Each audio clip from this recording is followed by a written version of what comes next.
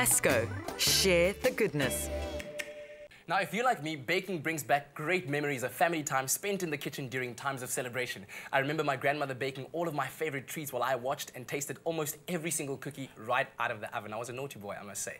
So if you have memories like that, we'd like to rekindle them for you with this very delicious banana and Granadilla yogurt cake recipe. Quite a mouthful, but I promise you it's going to be a good mouthful. And here to show me exactly how to make that is food contributor of True Love magazine, Tumelo Sebopa. Good morning, ma'am. Hi, Katlego. How are you? I'm great. Good, and you? And here we are, just kind of bouncing it off already. And I'm loving the pink. You look like you've just jumped off the Baking Awards red carpet. Thank you. It's my favorite color, hey? Working it, girl. All right. Thanks. So we're making a banana and Granadilla yogurt cake recipe. Yep. Ingredients time. All right. What do we need to make it? We need butter or margarine. You just cream it with your caster sugar. Okay. So, yeah, I've already started doing that. Okay. So in this case, you can use butter or margarine. It doesn't matter. Yeah. It has to be soft. Not straight from the oven. It has to be soft. Okay, cool. So kind of like room temperature, that kind of thing. All right. Yes. Okay. And then what we're going to do is we're going to add our eggs to our mixture.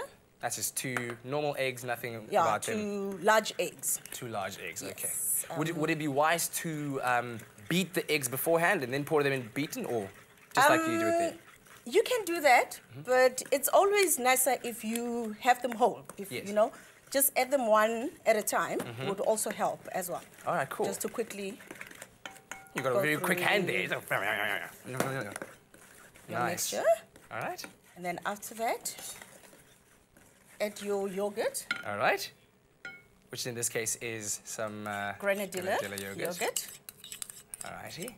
And your mashed bananas. Yes. Yes. You know what that reminds me of? My grandmother used to make pisang brood. Do you know Banana pisang brood? loaf. Banana loaf, yes, exactly. That's my favorite. And then, but she used to make it with the old bananas that have gone like very ripe. Very, very ripe. Very ripe ones. I love it because when you have your ripe bananas, you can easily whip up some. Yeah. That smells amazing, by the way. Okay. Mix that together. Just fold it in. And then we adding our sifted self-raising flour, Sasko self-raising flour. Okie dokie.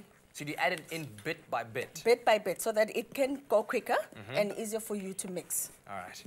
See, this is the part where I'd be sitting watching my grandmother asking, okay, but go kitusa, where can I help? You know, what can I do? And then I'd always be wanting to do something. Yeah, lick a bowl. Lick a bowl, my child. That's what she used to say. I think this is where we all started, with licking the bowl, and especially when, you know, in the olden days, like you would have mama bokoko baking for society, like your monthly meetings and so forth. So we were waiting for that part, you know? So that's where my baking skills started. You come straight out of my memories, oh my word. Just like that. Of course, if you just joined us and you'd like to get the ingredients of this recipe, SMS the keyword Sasko to 33728 and we'll send them straight to you. Okay. There you go. So you're kind of just folding it in as you go. All right. Well, this is obviously like a bit of a process. You've got to be patient with this one. Yeah, you can also use an electric mixer at home. Yes. Or you can use your whisk. Ah, okay, cool, yes. My grandma had a whisk. Yeah, I mean, the wooden spoon will just help you not to overmix your mixture. Is it possible to do that? Yes, it is. It's very possible. How do you know when it's overmixed? What happens is it will have a lot of air bubbles in it, and you will have to take them out before you bake it. Otherwise, you will see, after you've baken your cake, it will have a whole lot of holes on top. And it looked like cheese. Yeah, and then the inside wouldn't really be... All right, cool. And speaking of which, if you don't have a mixer, how about we give you the chance to win a mixer? We've got a beautiful K-Mix Kenwood mixer, along with a whole lot of other Sasko goodies. There's quick treats, there's Carol Boy's sugar spoon, there's a nice apron for you to win, there's this baking recipe book that you could win. All you have to do in order to stand a chance to win all those fantastic prizes is SMS the keyword WIN to 33728, and the prize valued at 4,500 Rand could be yours. All right. Okay, and then in your... I'm going to move this away. Yeah, sure. Greased pan. You just need to... Get it in there. Yeah. What's this pan called? Is it a special kind of pan, or is it just any kind of pan? You know, it's a special kind of one. I mean, you use it a lot for when you bake your angel cakes. Yes. And so forth. But, yeah, it's very... But so far, this has been very easy. I think I'd be able to replicate this at home. Okay, then. It looks like gelato. I could Does eat it? that just You like wanna that. have it now? Yes. Okay then.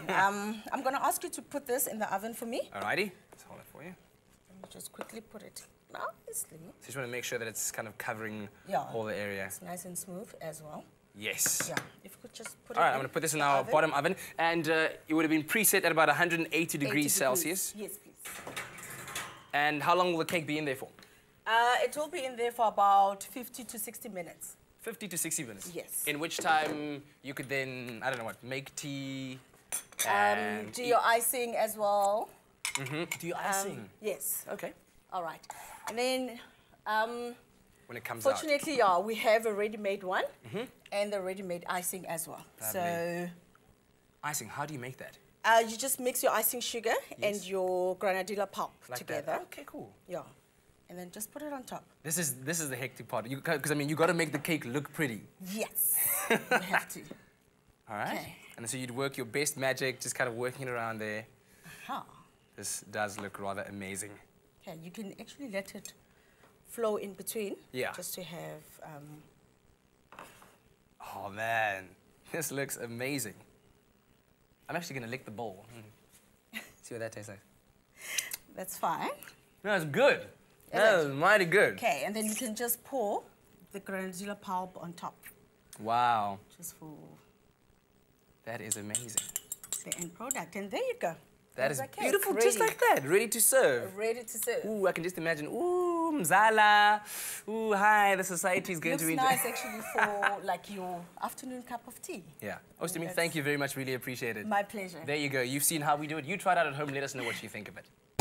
Sasko. Share the goodness. Stay with Expresso and SABC3.